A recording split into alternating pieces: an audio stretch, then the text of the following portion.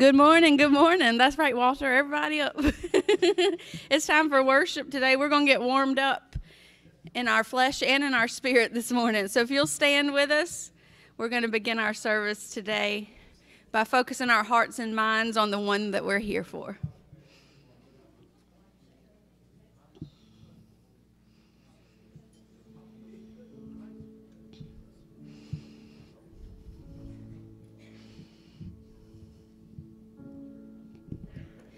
I cast my mind to Calvary, where Jesus bled and died for me. I see his wounds, his hands, his feet, my Savior on that cursed tree. His body bound and drenched in tears, they laid him down in Joseph's tomb, the entrance sealed by heavy stone, Messiah still and all alone. Oh, praise the name of the Lord our God. Oh, praise his name forevermore. For endless days we will sing his praise. Oh, Lord our God. Shall return in robes of white, the blazing sun shall pierce the night, and I will rise among the saints, my gaze transfixed on Jesus' face. Praise the name of the Lord our God. Oh, praise his name forevermore. For endless days we will sing your praise. Oh, Lord our God.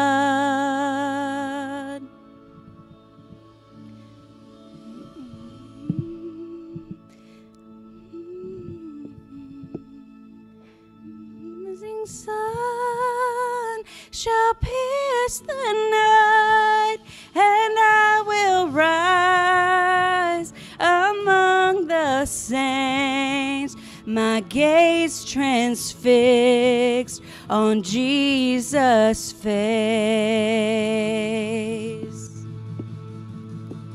Oh, praise the name of the Lord our God. Oh, praise his name forevermore. For endless days we will sing your praise. Oh, Lord our God. Oh, praise the name of the Lord our God. Oh, praise his name forevermore. For endless days we will sing your praise. Oh, Lord our God. Oh, Lord our God. Oh, Lord our God. Amen. He is God and he is good. Even, sometimes technology just doesn't cooperate with us, but we just keep singing because we're here just to worship him. And if our hearts are in the right place, then the rest of it just works out. And We're going to continue this morning in our worship in this song about obedience and stepping out in faith even when we can't see. We were talking about this Wednesday night in youth, and the thing of it is, if you can see it, then it's not faith. Sight negates faith, which is why in the Bible it says that we walk by faith. That means how we live, how we do this life. We walk by faith when we can't see, and that's what makes it faith. Trust in Him.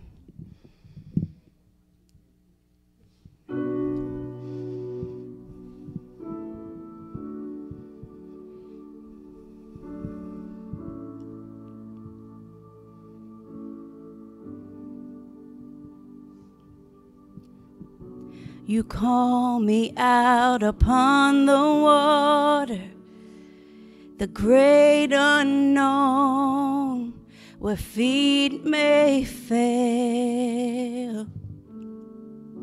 And there I find you in the mystery, in oceans deep, my faith will stand. And I will call upon your name and keep my eyes above the waves. When oceans rise, my soul will rest in your embrace. For I am yours, and you are mine.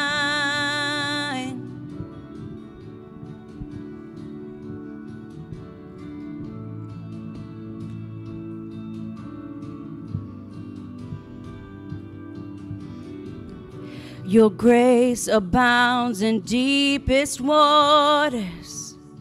Your sovereign hand will be my guide. Where feet may fail and fear surrounds me, you've never failed and you won't start now. So I will call upon your name and keep my eyes above the waves. When oceans rise, my soul will rest in your embrace. For I am yours, and you are mine. Oh,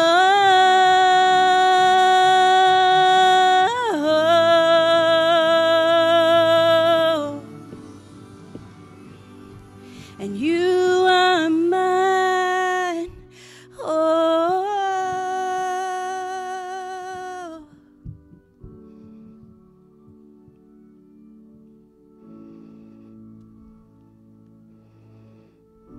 Spirit, lead me where my trust is without borders.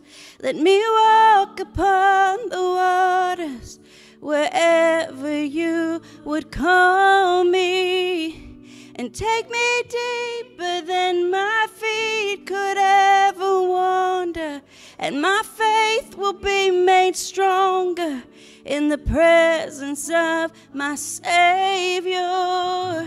Spirit, lead me where my trust is without borders. Let me walk upon the waters wherever you would call me, and take me deeper than my feet could ever wander, and my faith will be made stronger in the presence of my Savior.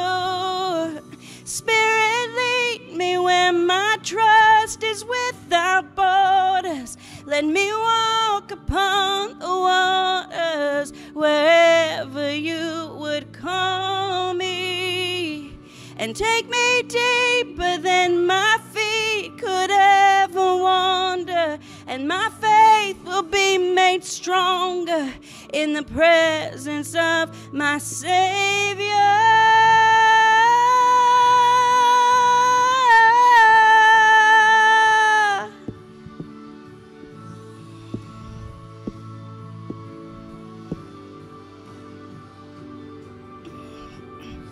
and I will call upon your name and keep my eyes above the waves. When oceans rise, my soul will rest in your embrace, for I am yours and you are mine.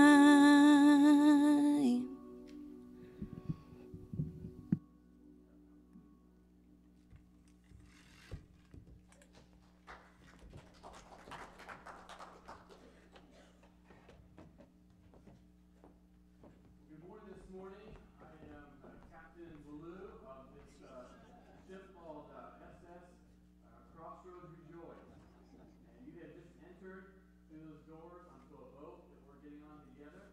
And sometimes that boat ride can be rocky, and sometimes you don't know what storms you're going to hit in life, but we are on this boat together. And it's funny, as you were singing that song, Tammy, I had a visual. I was praying, and the Lord gave me a vision of us being on a boat on waves, and right now it's still, the waters are still, and here, and God is moving in our midst, and He does want to take your faith farther than you thought you could ever go and do things you never thought you could do.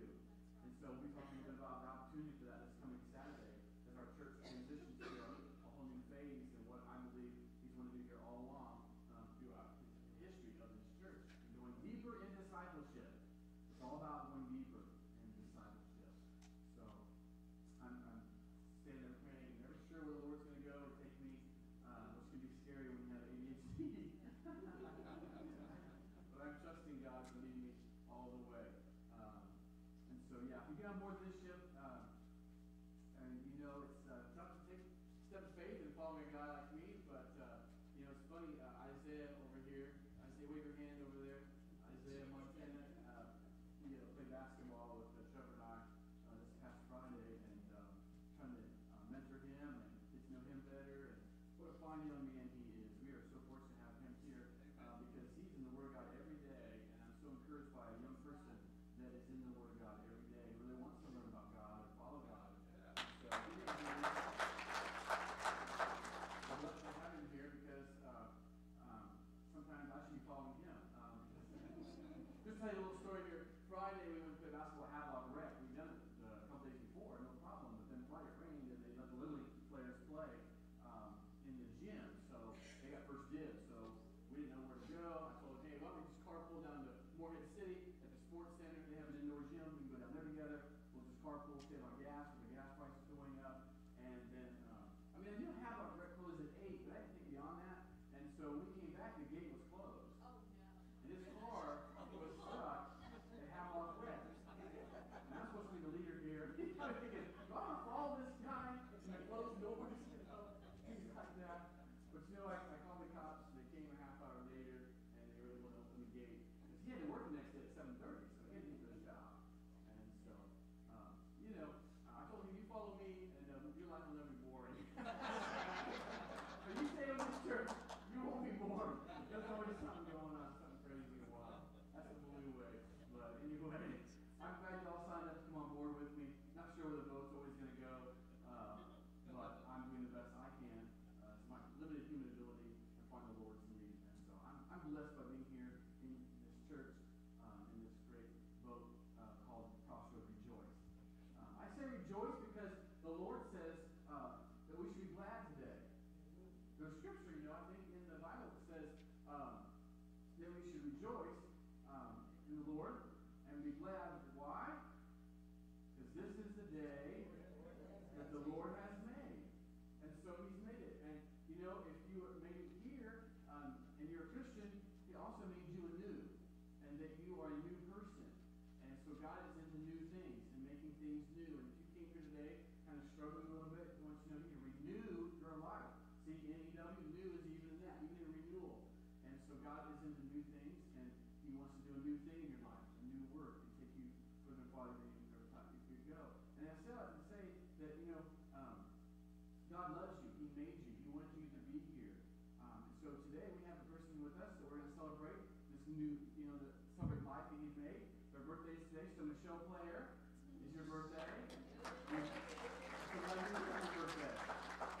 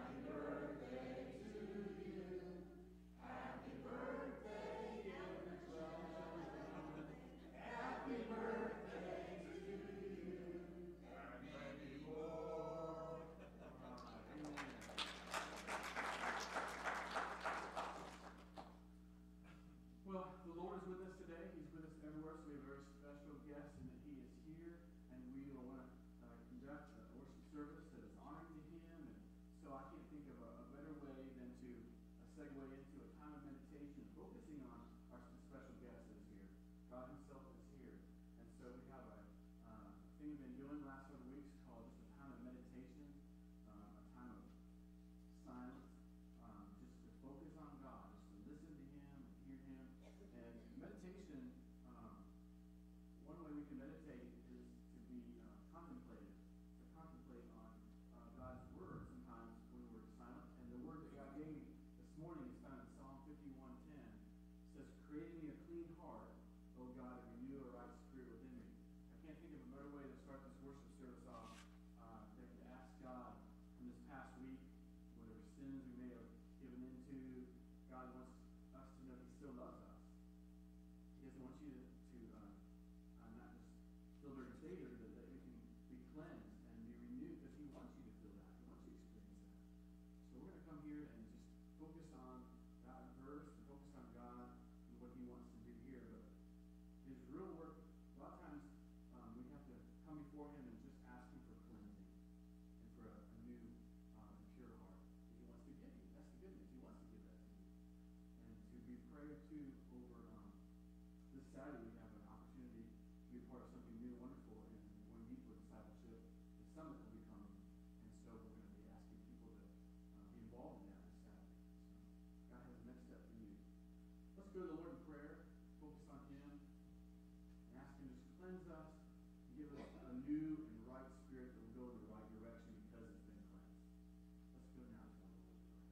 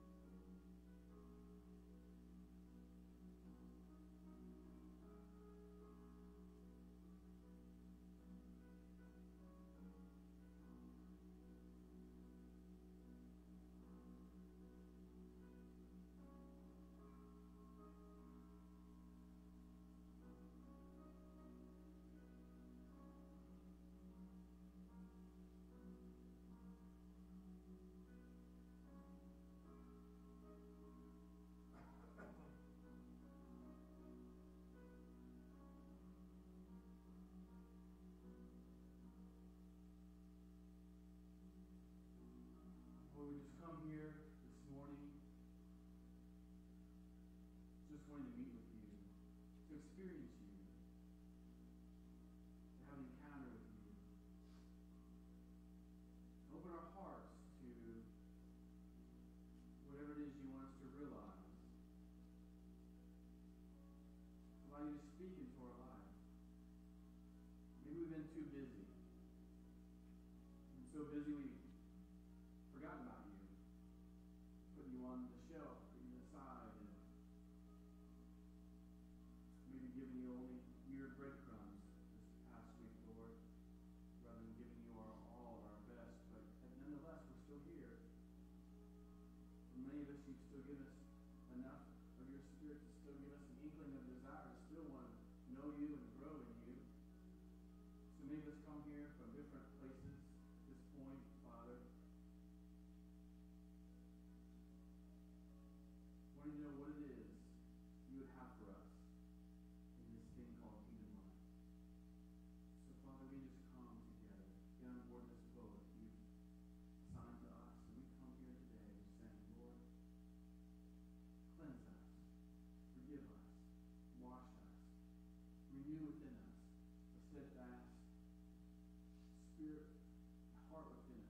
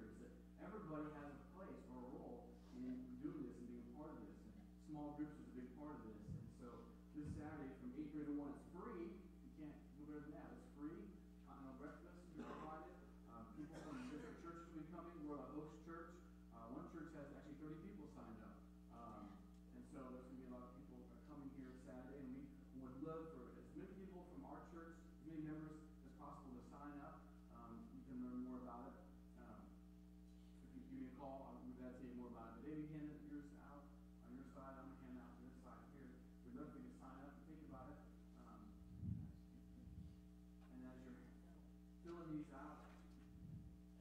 Just in prayer, if God wants you to be a part of that. Say, God, you want me to be a part of this new thing, new venture that Crossroads is going into. That was kind of point two of the meditation. Cleanse your heart. Be able to, if God still leads you to sign up for His next step for you, because God does have a next step for you. God has a next step for you. Isn't that great? Isn't that wonderful? He has a next step for you. We had 3 people join last week, and so that was their next step. And so God has a next step for you. We're going to go ahead and go into the segue into the next portion of our service. Wendy, take it either way.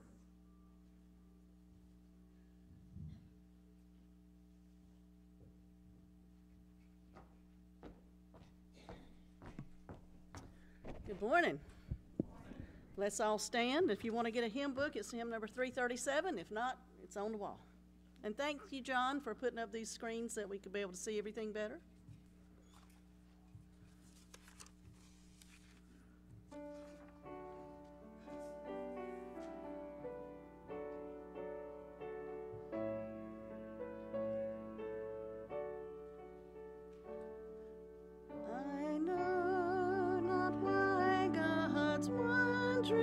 Grace to me hath made known, nor why unworthy Christ in love redeemed me for His own.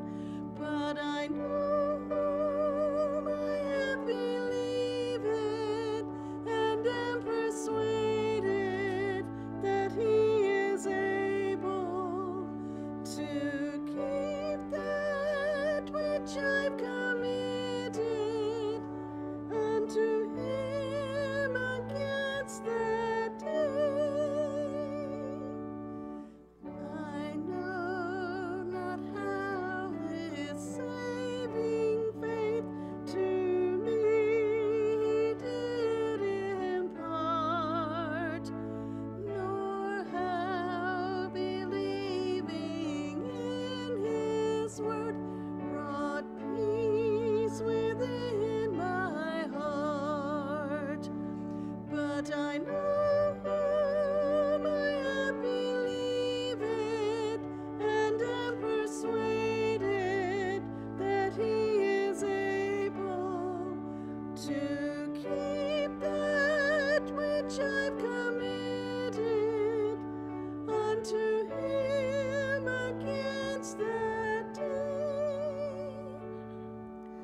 I know not how my Lord may come at night or noonday fair, nor if I'll walk the vale with Him, or meet Him in the air. But I know whom I have believed, and am persuaded that He is able to keep that which I've committed unto Him against that day. Dear Lord, as we come here today in your house, we ask, Father, that we open up our minds and our hearts to your word that's being preached. Father, we ask that you would guide us in everything that we do. We're taking this money for the use of your kingdom. In Christ's name we pray. Amen.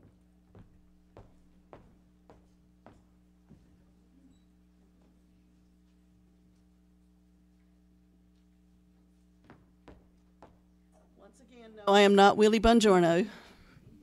She's still not quite feeling up to par. She's getting better, so thank you for your prayers. This is one I've done many times before, but on Wednesday nights we're talking about heaven. And it's a series that we're going through. It's a really great series, and y'all can still jump in the middle of it. That's fine. But Wednesday night, Kevin asked us, when we get to heaven, what do we want to do? We all wanted to praise God and praise Jesus, and we're glad we're going to see Jesus. And one said, well, we know now we'll be walking by sight, not by faith. But one of the first things that we all said we wanted to do was just say hello to everybody up there.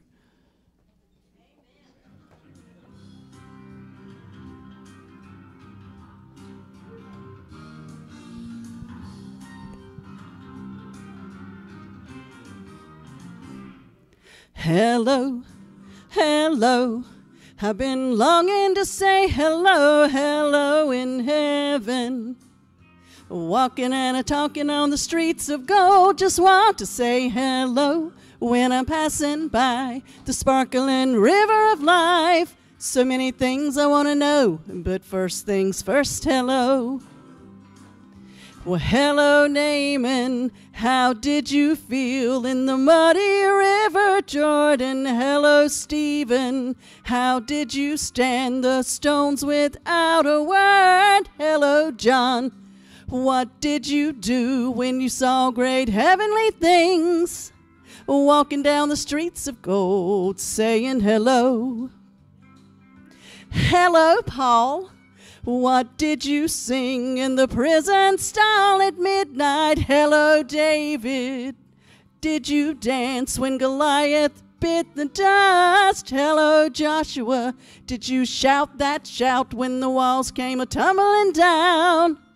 Walking down the streets of gold, saying hello. Hello, hello. I've been longing to say hello, hello in heaven. Walking and a-talking on the streets of gold, just want to say hello when I'm passing by the sparkling river of life. So many things I want to know, but first things first, hello. Hello, Mama, how did you feel when you saw your children crossing? Hello, Daddy, what did you think when you heard Mama sing? Hello, children, I'm thankful you chose the road to heaven, walking down the streets of gold, saying hello. But the most important, hello, Jesus, I've got 1,000,000 years to praise you. Oh, sweet Jesus, my sins you did erase. Oh, Jesus, my Jesus, you've been so good to me. Walking down the streets of gold, saying hello, hello, hello. I've been longing to say hello, hello in heaven. Walking and a-talking on the streets of gold, just want to say hello when I'm passing by the sparkling river of life. So many things I want to know, but first things first, hello. So many things I want to know, but first things first, hello, everybody.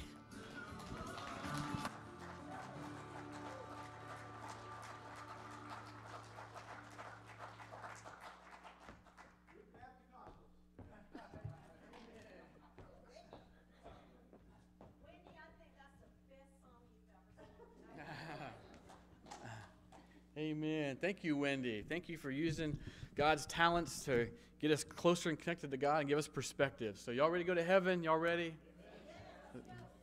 Amen. Baptist-costal, I like that. Yeah, I tell people, if being charismatic means I'm more excited about God, then I guess call me charismatic, But we could definitely have more room to be more excited about what God's done for us and that He loves us. And so, listen, I'm excited about today's message that's given to me. We have been going through the book of John, and so we're going to actually be talking about heaven in this text today a little bit. So speaking of that, but before we get there, just like we can be on the bad side of people. You ever been on somebody's bad side? Or somebody been on your bad side? So too, we can end up on the bad side of God, of heaven. If we're not a believer, you can be on the bad side. And it's very similar to ending up on someone's bad side, in life. If you're on somebody's bad side, it'll be kind of like that. And it's never pleasant. Let me illustrate through a couple stories here for you. There was a man who died, and he arrived at the pearly gates, and Simon Peter took his name and looked to see if his name could be found in the registry of the book of life. And St. Peter said, "Look, man, I'm sorry, but I really can't find anything on you. I can't even find one good deed listed about you while you're on earth. I tell you what, if you can tell me at least one thing you did on earth that was good, then the angels may let you in." Well, the man said, "I can think of one thing right off the bat." that I did that was good. One time I was driving down the road, and I saw a motorcycle gang surrounding this woman whose car had broken down. I pulled my car over, popped the trunk, and pulled out a tire iron. And I ran over there, pushed through all the members of that biker gang, and I said, listen, if you want to get to her, you're going to have to go through me first. I then bonked one of the 350-pound biker dudes on the head with that tire iron. And St. Peter said, wow, that's impressive. When did that happen? And the man responded, about 3 minutes ago.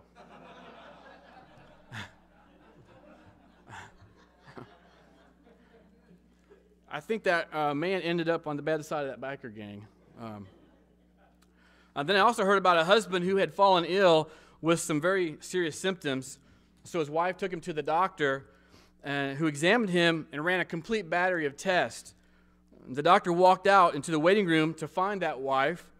And when he found her, she said to him, give it to me straight, doctor. What's wrong with my husband? And the doctor said, well, your husband is going to die unless you take some special measures with him. And the wife said, well, of course, doctor. I will do anything to help my husband. Then this is what you must do, the doctor said. First of all, you must not allow him to have any stress in life whatsoever. So you must never argue with him ever again. In fact, you need to butter him up so much so by reminding him how him being right all these years has made you into being a much better wife in life. And you also must fix his favorite meals 3 times a day. Let him play at least 1 round of golf a day. Smother him with hugs, kisses, and love all day long. And tell him how much you love him every day, at least 21 times. Give him whatever he wants or needs. Spoil him rotten and wait on him hand and foot. And if you do all these things, your husband will live. So on the way home, the husband said to his wife, well, honey, what did the doctor say? Am I going to get well? Without missing a beat, the wife said, I'm sorry to say this, but it's terminal.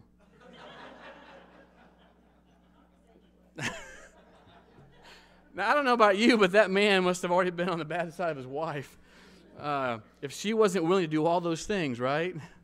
Now, listen, there's an even more important person here in our midst that we want to end up on their good side.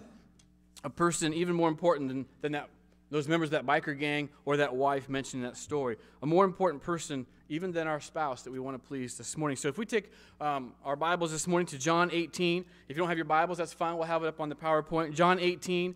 We're going to take a look at some passages of Scripture, verse 12 through 14 and 28 through 40.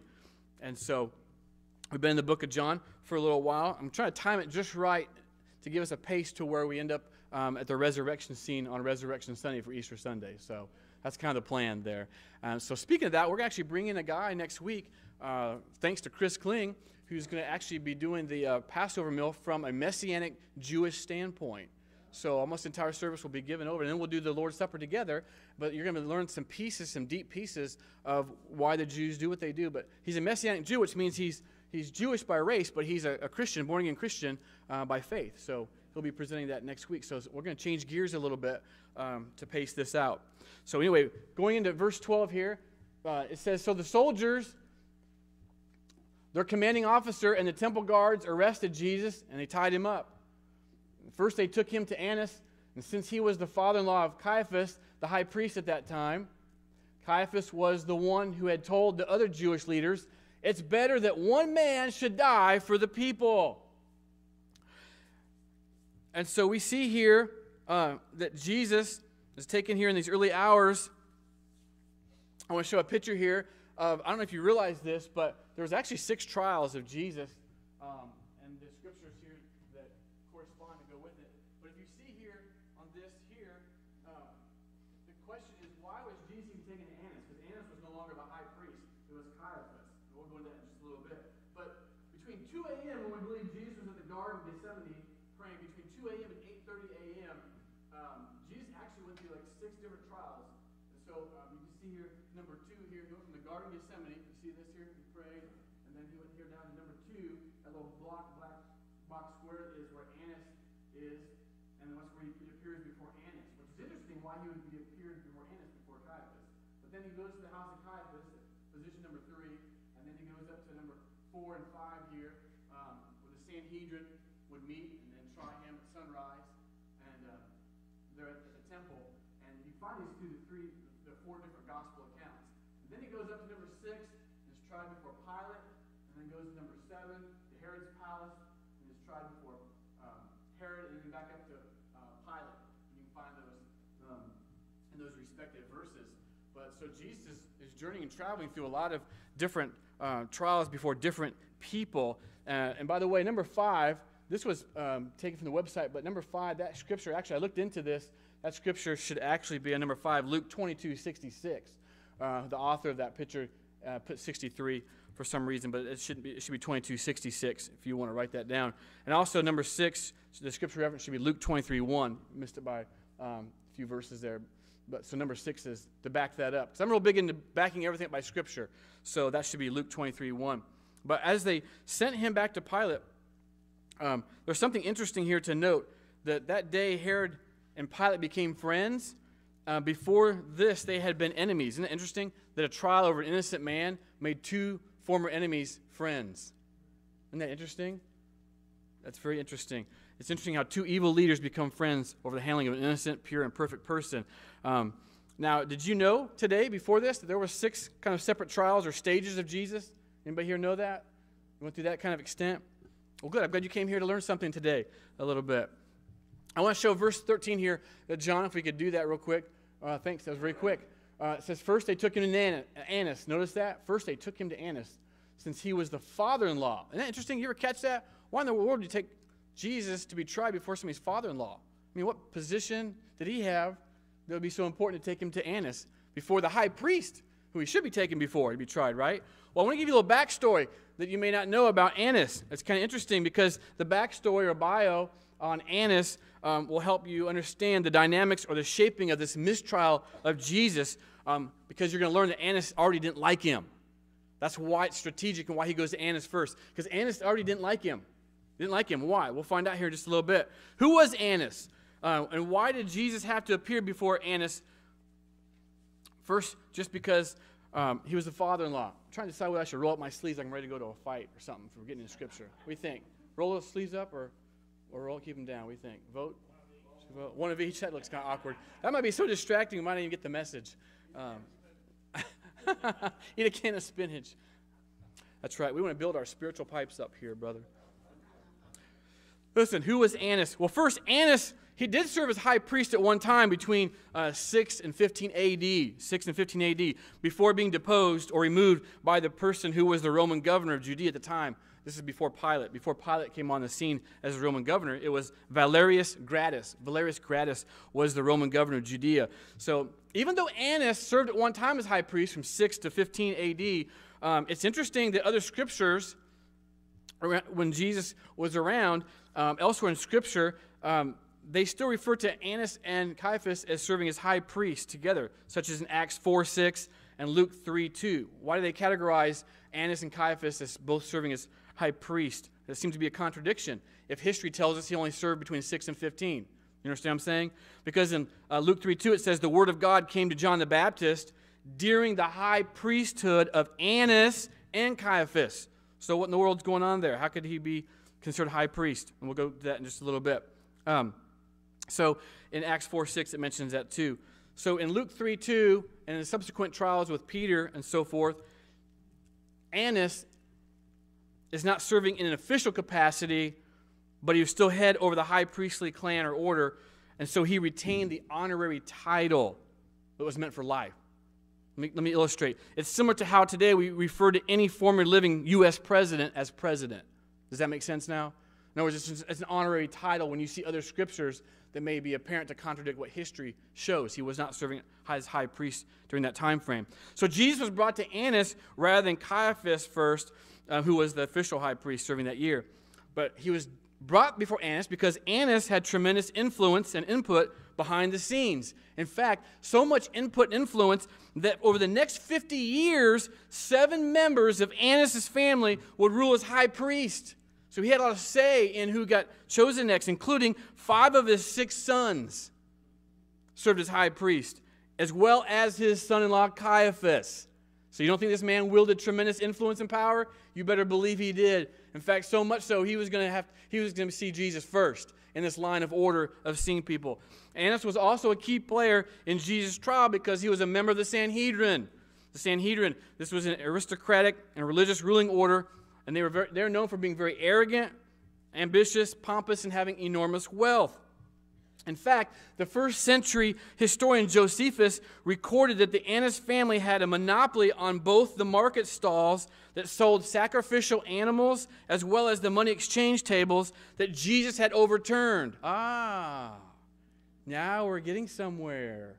Finally, Pastor Kevin, you're getting there, yeah. In fact, the first century historian Josephus refers to the monopoly of the Annas family that they held on these market stalls as this: the 4 booths of the sons of Annas, which were located on the Mount of Olives in the court of the Gentiles at the temple.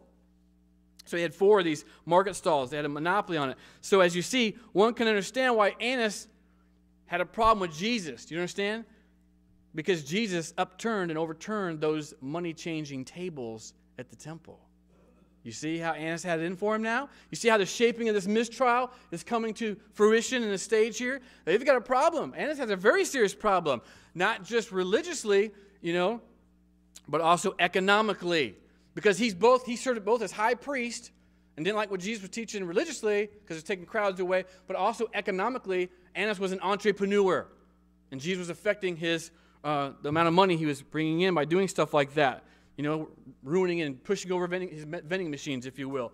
So we see, what I'm saying all this is this, translation quickly here, Jesus was not on Annas' good side. But neither was Annas on Jesus' good side. And the thing is, you don't want to stay that way. You don't have to stay that way. Listen, so Jesus appeared to Annas first, Caiaphas second, and then Pilate third. And so it says, so Pilate the governor went out to them and asked, what is your charge against this man? We wouldn't have handed him over to you if he weren't a criminal, they retorted. Then take him away and judge him by your own law, Pilate told him. Only the Romans are permitted to execute someone, the Jewish leaders replied. This fulfilled Jesus' prediction about the way he would die. Then Pilate went back into his headquarters and called for Jesus to be brought to him. Are you the king of the Jews? He asked him. And Jesus replied, is this your own question, or did others tell you about me? Am I a Jew? Pilate retorted. Your own people and their leading priests brought you to me for trial. Why? What have you done? And Jesus answered, my kingdom is not an earthly kingdom. If it were, my followers would fight to keep me from being handed over to the Jewish leaders. But my kingdom is not of this world. And Pilate said, so you are a king? Jesus responded, you say I am a king. Actually, I was born and came into this world to testify to the truth. All who love the truth recognize that what I say is true. What is truth? Pilate asked. Then he went out again to the people and told them, he is not guilty of any crime.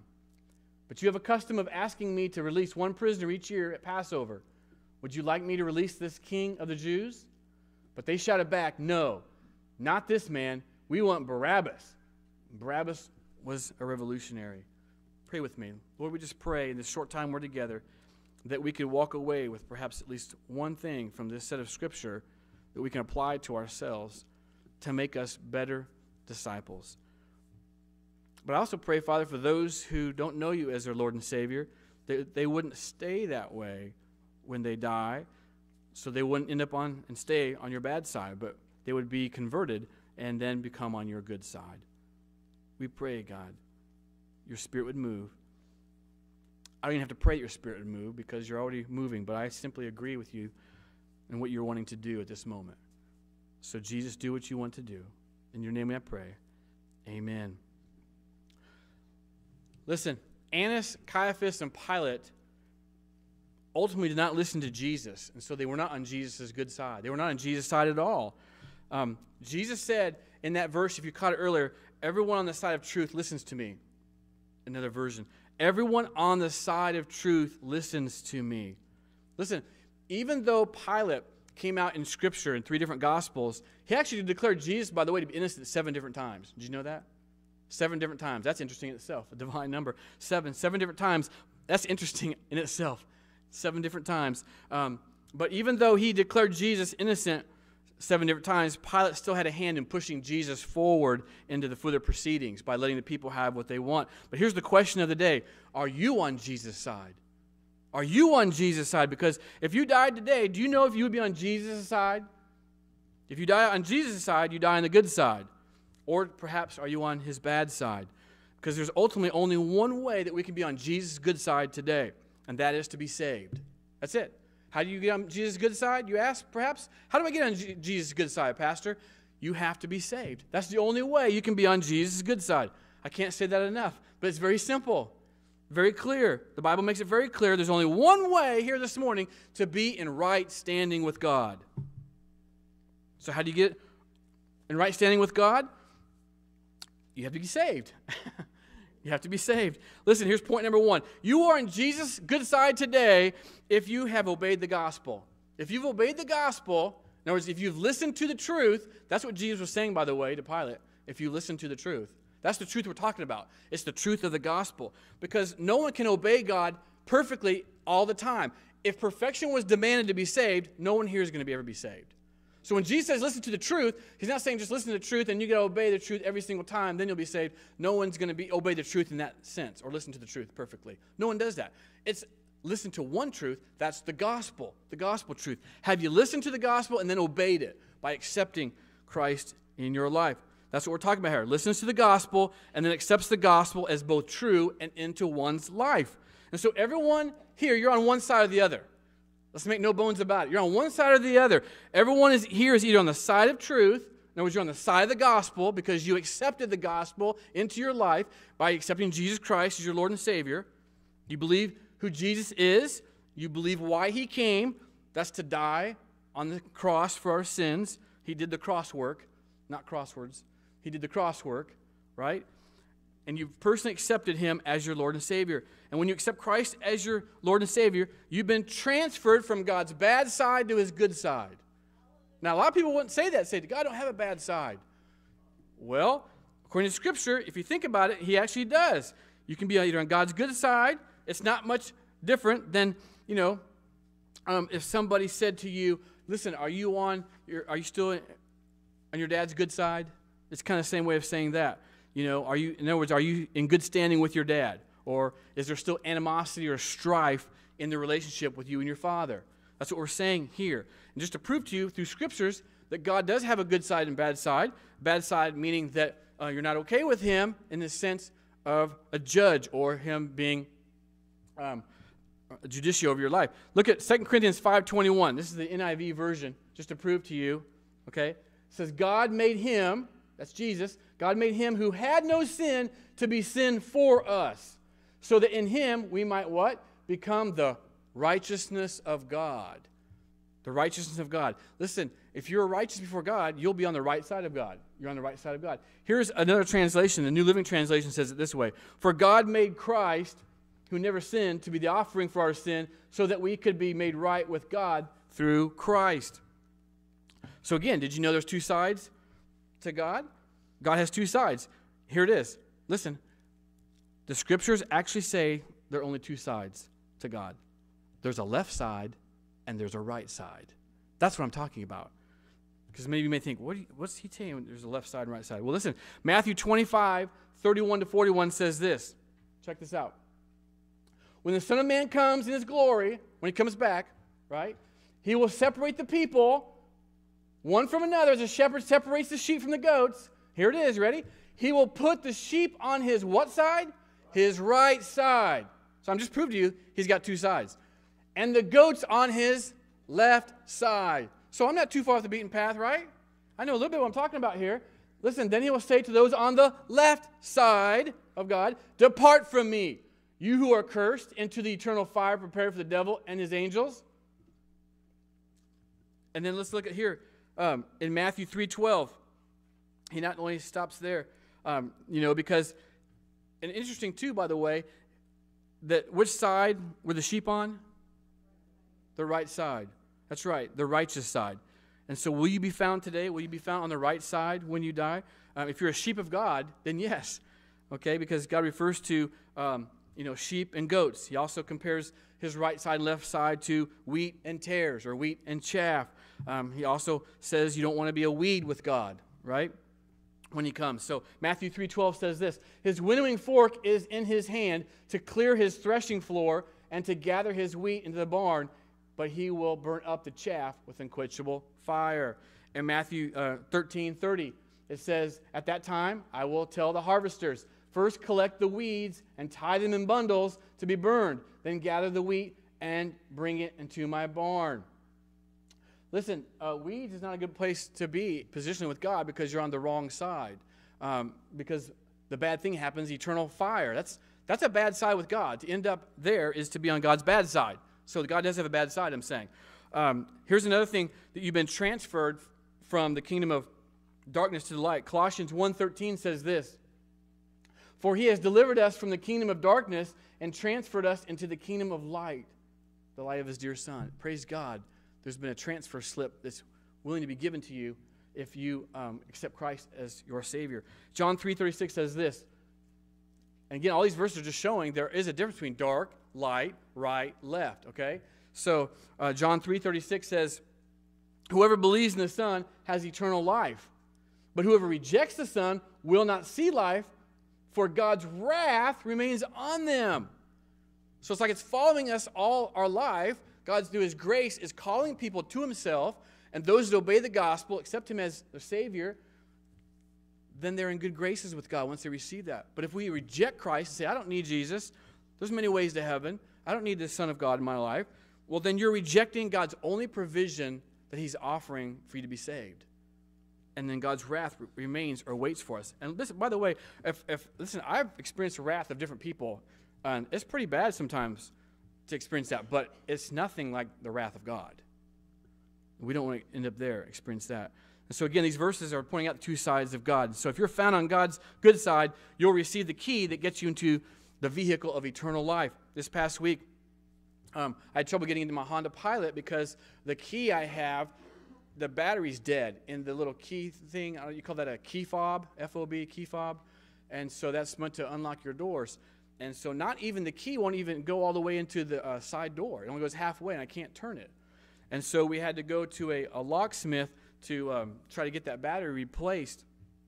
And so he said, it's stripped, it's corrupted, it won't open up. And I got to thinking that, the great thing about Christ is when you receive him, that battery power will never die or go out. The door is always open here this morning. Listen, you can go through and have that vehicle and get in and have the car start up. That's one thing that's different about the key fobs here. They go out. The light of your life, Christ, he will always open the door. It's never shut. You'll never lose your salvation. And so, listen, the guy told me that if you put that key, it may be just to be lubricated. I got to thinking, well, the Holy Spirit is my lubrication in life, that it'll always turn, and I always get in with the Holy Spirit. I had so many different analogies that God was giving me, and that Christ is the ultimate locksmith in life, that there's no door he can't open. If you're here stuck, God is the locksmith. He'll get you through that door, barrier, whatever it is, even besides eternal life. He can open the door for you today, whatever it is you're having trouble with.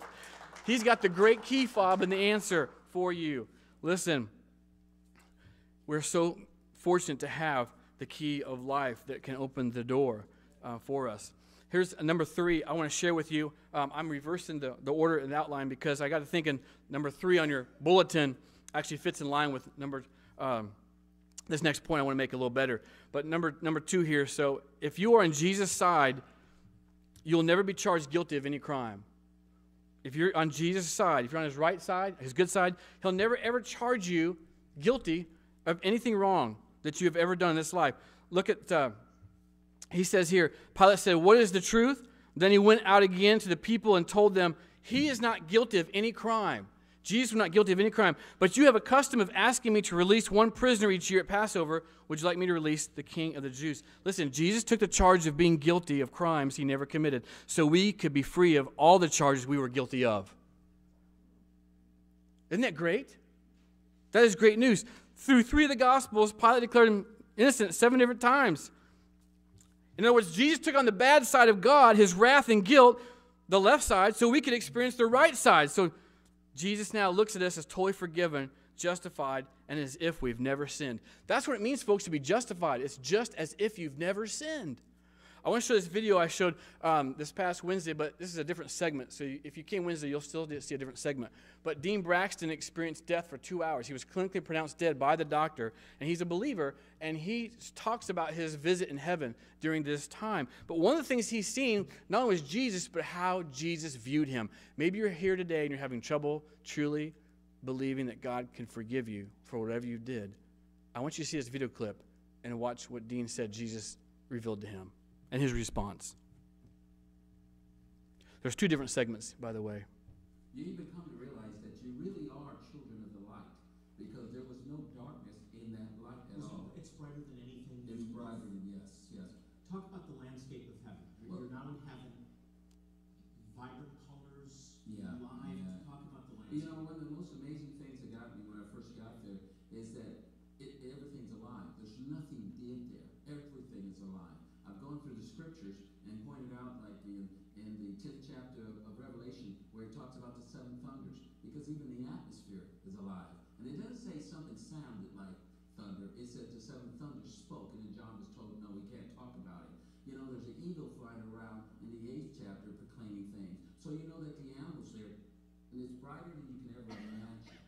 You even come to realize that you really are children of the light, because there was no darkness in Eden. Not only did you see heaven, but I want to jump to this.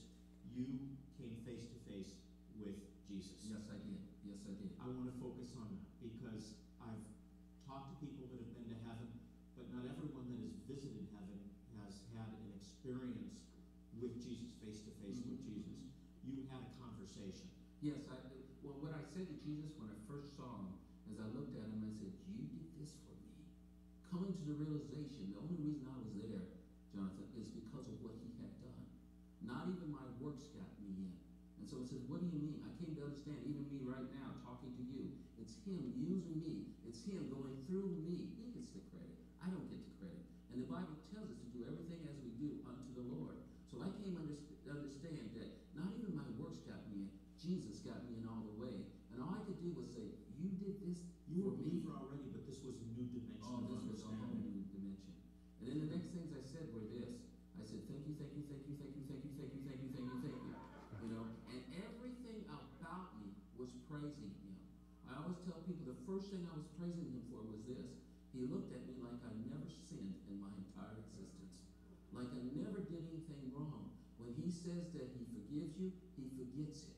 Dean, you knew all this already, though. You were born again, Yeah. Holy Spirit-filled believer. You knew this already. You know a lot of these things, okay? But the reality of it is, do you really believe it? You know? And all of a sudden, it was more past me believing it. It was, I was experiencing it. You know, to experience Jesus look at you like you never sinned in your entire existence, it gives you no reason to walk on this planet with any burdens on you about what you did in the past if you ask God to forgive you for Gotta it. get heaven. Amen. Listen, some of you need to hear that today. Some of us, we believe in our heads, but we haven't got fully into our hearts that he really, when he forgives us, totally forgives us and doesn't look at us as if he's partially forgiven us. And so we need to hear that. Listen, that's the great news. Listen, and not only that, God's not only given us the key to heaven, the key to the kingdom, to advance it. And he's not only forgiven us of all the things we've done, so we're declared no longer guilty, but here's a final thing. When you're on Jesus' side, proof of it is that you now serve a new kingdom, and it's not of this world. That's proof. So there should be proof. We should be bearing fruit that shows that we have this new life, that we are wanting to advance the kingdom, that we're about God's heavenly kingdom, not this earthly kingdom. And so that's the final point. If you're here today, proof that you're on Jesus' side is if you're serving the heavenly kingdom, if you want to be about the church and advancing the kingdom. So Jesus, he not only claimed to be on the right side of God, he spoke the truth, but he gave evidence of it by serving God. In other words, he served God through being kingdom-minded. He was part of advancing God's kingdom every day, not just some of the days. Jesus was not a worldly person or a Sunday morning only attender. He was about the kingdom every day in some way, ministering always. Jesus said this in the scripture, "My kingdom is not an earthly kingdom. If it were, my followers would fight to keep me from being handed over to the Jewish leaders. But my kingdom is not of this world." My kingdom is not of this world. Are you serving a kingdom outside this church that's your own kingdom? Are you more heavenly kingdom minded than you are earthly minded? Or are you more earthly minded and earthly kingdom focused than heavenly minded? Listen, I close with this story, this illustration, because I can't think of a better one than Jeff Keaton in his book, The Life of Radical Faith. I recommend to anybody, The Life of Radical Faith. Jeff talks about how hard it was for him to go to Hollywood, Florida and become the pastor there, but he did. And then once he got established, he's seen God move and do great things. But then after years of being there, he received a call from a pastor friend of his named Steve in Roanoke, Virginia, and said, I want you to think about being the pastor here. He said, I've been fasting for 40 days, and he said, God's moving me on, and I felt led to call you. To which Jeff said, no thanks. 8 days later, God said that you need to call him back. And so Jeff calls him back and says, well, okay, so I guess I'm open to this. And then long story short, Jeff and his family moved to Virginia. So what I'm saying is, initially he didn't want to do that because he was more earthly minded. But to be heavenly minded, you have to be willing to give up your comforts, your familiarity, and be able to move on to a different place of location of service sometimes, in this case for Jeff, and be that kind of open mind to be kingdom minded. And so God gave him this vision once he was there at Parkway Baptist Church up in Roanoke, and God gave him this vision with 3 numbers, 1,000, 100, and 10. He said, you're going to raise up 1,000 new disciples. Wouldn't it be great if we raised up 1,000 new disciples through Pathway Discipleship this coming Saturday, eventually? Listen, 1,000 new disciples at Parkway, he said. And then he said 100 people were going to be called into full-time ministry associated with Jeff. And then he said your church is going to plant 10 other churches. And sure enough, they have done that. But one of the people that he began to look towards when he's hiring somebody for a secretary was this lady named Linda. He felt God nudging him to hire her, and because she said, the things she said, she was more about the mission of God than just looking as a job, to pay the money, pay the bills. But Linda eventually started taking mission trips with this church she was secretary for, and she went to the Ukraine with her 15-year-old niece. And so God began to use that and confirmed to her this call to missions on that trip. And so now Linda, who started as secretary at this church, is now the president of the missions department at Jeff's church. So, God has, them with their hands with missionaries in Ukraine, and we need to continue to pray for those in Ukraine, because there's missionaries over there right now, by the way. There's people over there that are our brothers and sisters, and we should be concerned for them. So that's why I wanted to use that story, by the way, for more reasons than one. But there's so many different stories that Jeff used, such as a guy named Troy who quit lucrative golf ball business, a lucrative golfing business. He gave it totally all up to help Parkway start a Christian academy. And so there's all these people that came and went into full-time Christian ministry that was making this vision prove true that he gave Jeff. Why? All because he was more into serving God's kingdom than his own. Listen, God has more for you today than you realize, more than you ever thought you could do or ask. As Tammy led us in that song at the very beginning, that he just wants us to get in the boat, get on the waters, this faith that he has. Listen, I close by saying this. There's a lot of sides you can get on, a lot of teams you can get on in this life, but there's no better team to be on than the winning team. There's no better team to be a part of than any NFL team that will win the Super Bowl and experience that, or any Major League team that will win the World Series. And by the way, there's no lockout in heaven. Listen, there's an NBA team, the dream team, whatever team that you thought was so cool that they won, the World Series or the NBA championship. Listen, the kingdom of God in the end of life, that championship that we're all going to be a part of and that we participate in, that is going to be the granddaddy of them all, of all Super Bowls, all World Series titles. That's where it's at. That's where God's asking you to put stock in. And so if you don't come on Wednesday nights, I encourage you to come on Wednesday nights. If you want to be involved in missions and advancing the kingdom, come Saturday. There's so many opportunities to grow in your faith, but the opportunity I have before you now, before we close, is the opportunity of a lifetime is something greater than winning the lottery. It's to receive Jesus Christ as your Lord and Savior, because you can't buy eternal life. You can't work for it. You can't earn it. He simply wants to give it to you for free. And so what you have before you is the opportunity of a lifetime. That's how I want to share the gospel, folks, out there in the community. I want to tell people, listen, you have before you, what I'm about to share with you is an opportunity of a lifetime. And so if you're here today and you've never accepted Christ, receive an experience of a lifetime, one that will last on into eternity. So close with me. Lord, we come at this time of decision making. Anytime your word is preached, you're working in the heart in conjunction with that scripture. And so, Father, where are we at today? First of all, where are we at do we have anybody here today that's not on your good side yet because they've never accepted you as their Lord and Savior? And for those of us that are on your good side, that doesn't necessarily mean that everything we do you approve of in the sense of our behavior, but what we have to understand and get down pat is the distinction that just because we might sin or fail you, it doesn't mean that you reject us as a person. That you may not approve of the behavior, and we may be out of fellowship with you, but you'll never leave us or forsake us, so we're always on your good side in the sense you're always for us and not against us. You'll never leave us or forsake us. And so we thank you for that and that truth. So, Father, at this time now, wherever we are, if we haven't been serving you at full capacity, we're not involved in church and advancing the kingdom like we know we're supposed to, and your Holy Spirit is urging us on to taking that next step, whether it be uncomfortable or not, if our heart's open to you, you will help us to take that next step. And Holy Spirit, you have a way of speaking to a congregation of 100 people and speaking to them to 100 different ways. You have that ability. I don't, but you have a message for each of us here right now, and we have to make a decision. Do we want to move forward with you or not?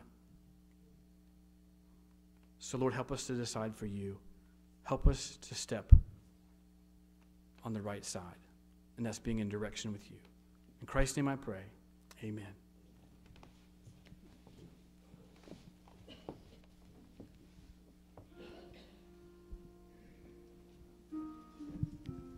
Let's stand on that song. Listen, if you're here today, you don't have a church home, you want to join a church, we're here for you. If you have a prayer concern, I'm going to ask Tony. Amazing grace, how sweet the sound that saved a wretch like me. I once was lost, but now I'm found. Was blind, but now I see. This grace that taught my heart to fear, and grace my fears relieved. How precious did that grace appear the hour I first believed. My chains are gone, I've been set free. My God, my Savior, has ransomed me. And like a flood, His mercy reigns. Unending love, amazing grace.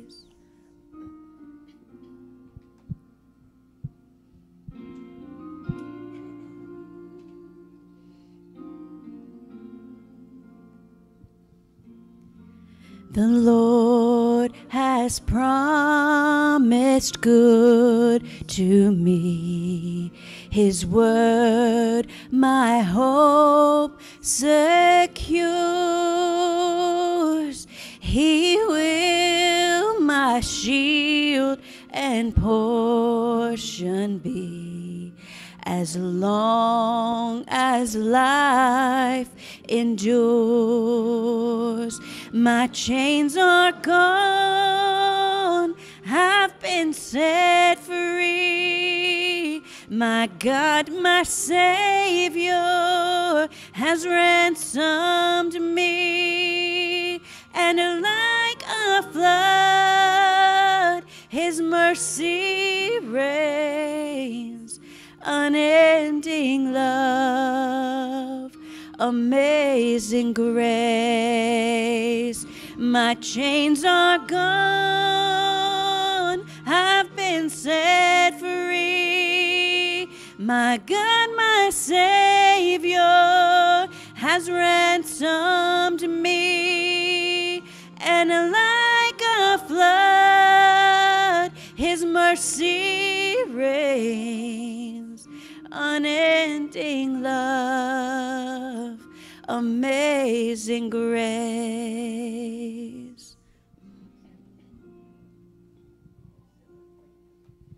The earth shall soon dissolve like snow. The sun forbear to shine. But God who called me here below will be forever mine. Will be forever mine. God, you are forever